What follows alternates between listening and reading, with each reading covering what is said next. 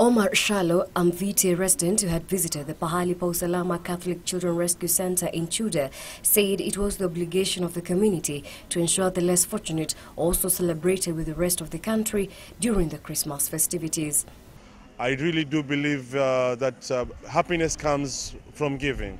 So this joyous moment and us to give at this moment in time really shows support, and we should really try and come together, bring the family in bonding and all. Meanwhile, leaders in Kajiado County want the youth to engage themselves in meaningful activities that will help them build their future. Kajiado East Member of Parliament Paris Tobiko, while launching a sports tournament, called on the young people to think of their future and stay away from anything that can ruin their lives.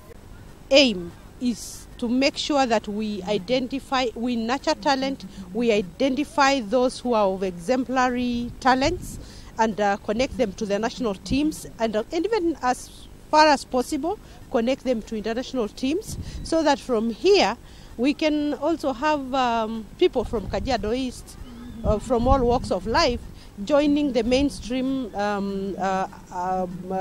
sports in the country. And the youth have been urged to shun political outfits that have expressed their unwillingness to deliver on their campaign promises. Speaking during the launch of a new political party, the National Liberal Party in Kitengela, Kajiado County, its Secretary General Kennedy Wibo said it was high time the Kenyan youth took charge of their own political destiny. We want to bring change, and we could have supported Jubilee or CORD if they appointed youths. Go at Nyeli. Somebody is appointed to study for Jubilee campaign, and he has over 70 years. And we are told that we the youth, we will lead this country tomorrow. Finally, Samburu County government is embarking on an exercise to collect views from the public on its 2017-2018 financial budget. And as the county government primes locals that their views will form the backbone of priorities to be factored in during the budget process, key areas raised during the public participation session in the sub-counties were in the areas of infrastructure and socio-economic development.